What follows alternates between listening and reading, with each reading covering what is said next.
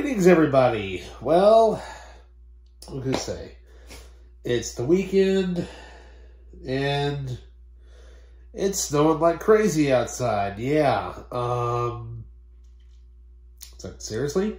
We haven't gotten hardly any snow at all, and now all of a sudden, hey, we're supposed to get like 2 to 3 to maybe even 4 inches, supposedly. Oh, well, that's fine with me. So what does that mean? That means it's media time. Yeah, so that could be video games, books, music, movies, you name it. So what are we going to talk about today? Well, got a small little pile of stuff to go through. Well, first off, with it obviously being past Valentine's Day at this point, I meant to, do a couple of Valentine's Day related videos, but never got around the chance to doing it, so, oh well, this will just have to do. So, alright, so, well, first, a couple things, only 2 things I'm going to show off with this one, are the 2 things that I got my wife for Valentine's Day this year. So, first off, we have a Blu-ray, and we have a video game. Yeah, one that I've been searching for quite a while. Very long time indeed.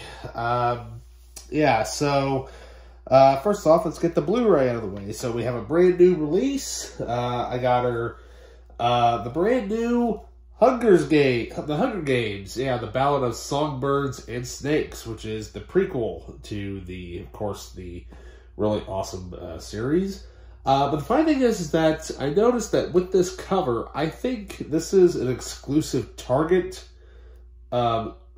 slipcover, because the other cover actually is the exact same as, of course, the picture art, as you see here on the front and, of course, on the back. Now, the reason why I say this is because I noticed that on the back of the regular slipcase, all the photos that were just seen on the back of this is the exact same. This, however, actually has different cover art. Actually has features, of course, the young character of Snow there, and of course his love interest. Now the funny thing is, I have not actually read the prequel, but I'm looking forward to actually sitting down and actually watching this, because I never did dig in to see it in theaters, unfortunately. But yeah, I think that's actually kind of cool that it's actually I think it's a exclusive, slipcase, or slipcover. And then, well, let's just say, I think I hit the mother load here. What can we say? I have been hunting for this game for a number of years and lo and behold, let's just say I got one hell of a deal. Yeah. Got a game she's been wanting for numerous years. She used to have it many years ago, and, at the time when the GameCube, of course, was coming out and all that, decided to get rid of some things. And unfortunately, this is one of the games wish that, how it is when you buy a game and you wish you held on to it, and you end up selling it, and then so many years later, you're like, well, crap, should have held on to that game, right? Well, let's just say it is finally here in the Nintendo 64 collection. I found Conker's Bad Fur Day. Yeah, I've been looking for this game for years. Paid not a bad price for it. I actually managed to get this for $30. Yeah, that's actually a pretty good deal. What can I say, though? Can't wait to play it. The funny thing is, I've never actually played this game at all. I know of it, but, so what are you going to do? Alrighty, so on top of that, we are going to also go through a pile of stuff that I picked up. Yeah, might as well, right? So this actually is all from little Goodwill run that I decided to do, and kind of combined in a few places and whatnot, so let's get right to it. So, alrighty. So first up, this book obviously is, well, I bought it at Walmart because I was really wanting it. And what can I say? I love the movie. I know a lot of people really were kind of so-so on it, but, you know, what can we say? It's only part 1 of 2, and can't wait to see what the director's cut version of this film is going to be. I have the novelization of Rebel Moon Part 1, Child of Fire, and, of course, the sequel, Part 2, will be coming out, I think, fairly soon. So, yeah, can't wait to actually read this and see kind of what the difference is between what was cut out of the original cut, but I'm sure that there probably will be more awesome stuff and whatnot. But like I said, this is only part 1. And I know Snyder's going to release part 2, obviously with director's cuts coming from both versions. But I think what would be cool is if they also did like a deluxe cut where they put both of them together. That would be awesome. So yeah, what can we say? The man knows how to direct a movie, let me tell you. Alrighty, so then up next, let's put these down here, little figurines. Little figurines are the way. Alright, so up next, got another novel. Since I'm a big fan of the Ballad franchise, now this is kind of one of the books of the series that really hasn't been adapted at all. But, you know, what can we say? It's one of the novels that actually isn't written by Fleming, but it's actually written by Raymond Benson, who actually has done loads of Bond novels, including, of course, one of my favorites, you know, obviously, you know, Tomorrow Never Dies, but also the fact that, you know, he and also John Gardner have been keeping the Bond novelization franchise alive since then. But, so here we have, of course, High Time to Kill. Yeah.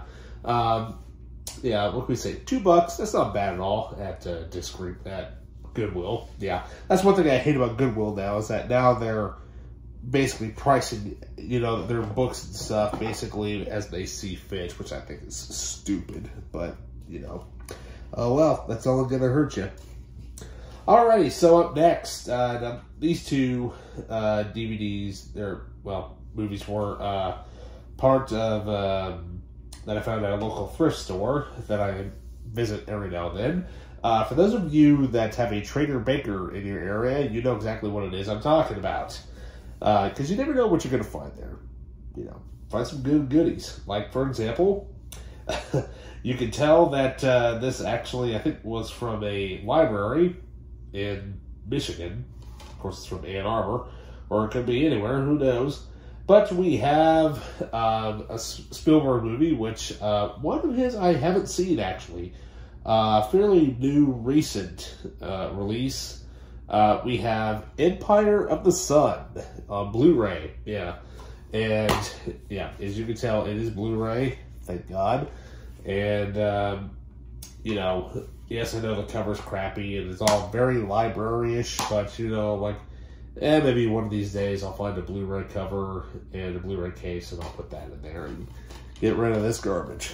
So, then also I found a multi-pack, of course, of one of my favorite actors, of course, of all time, being none other than Arnold, you know, as everybody and their dog knows how to do the grunt.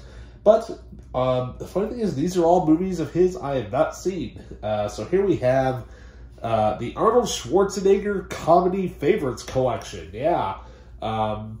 This must be a Canadian release because it's got, of course, you know, English and French on the back, and same thing with everything else.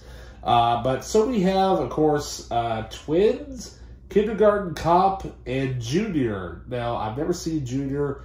I've heard of Twins, but never seen it. But I vaguely remember Kindergarten Cop, I think. But I think the thing I really added on that movie is when he yells, "Put that cookie down." I think that's about all I really know. Or then the other line is, "Who is your daddy and what does he do?" So, yeah, what can we say? It's Arnold. Alrighty, so finally to end out the rest of the Goodwill run. So here we have, the only Blu-ray that I got from there surprised I didn't have it. What can we say? It's awesome, and now I have seen this movie before, but I'm kind of glad that I found it with the slipcover, which is awesome. So here we have, based on a true story, we have starring Mark Wahlberg, and we got Lone Survivor. Yeah, this movie's awesome. Really well directed, of course, by Peter Berg, who, of course, did...